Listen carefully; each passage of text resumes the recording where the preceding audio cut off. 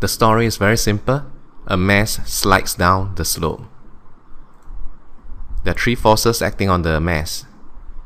Its own weight, which is vertically down, and the slope exerts a normal contact force of 49.2 newtons and a frictional force of 6.2 newtons up along the slope. The direction of the acceleration of this mass is clearly downwards along the slope.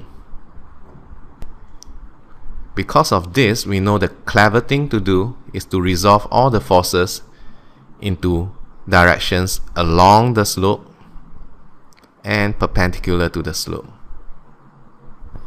The forces perpendicular to the slope will balance each other out, whereas the forces along the slope will be unbalanced, but they can be equated to mass times acceleration, which is what we have here. This equation is about forces perpendicular to the slope. So perpendicular to the slope, we have the 49.2 Newton up perpendicular to the slope, balanced by the components of weight down perpendicular to the slope. The component of weight perpendicular to the slope can be written as mg cos theta. You have to first figure out that this angle here is the same as this angle here, 10 degrees. So mg cos 10 degrees is balanced by 49.2 newtons. Again, this is based on the fact that the acceleration is purely along the slope, so there's no acceleration in the direction perpendicular to the slope.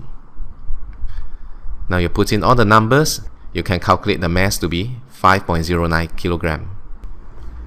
Now let's work on the forces parallel to the slope. In the direction parallel to the slope, we have 6.2 newtons up along the slope, and we have the weight which has a component down along the slope, and that component of weight along the slope can be written as mg sine 10 degrees. So mg sine 10 degrees, which is down along the slope, minus 6.2 Newton, which is up along the slope, can be equated to the mass times its acceleration. We put in all the numbers and we can calculate the acceleration to be 0.485 meter per second square. Easy peasy. And thanks for using XM Physics.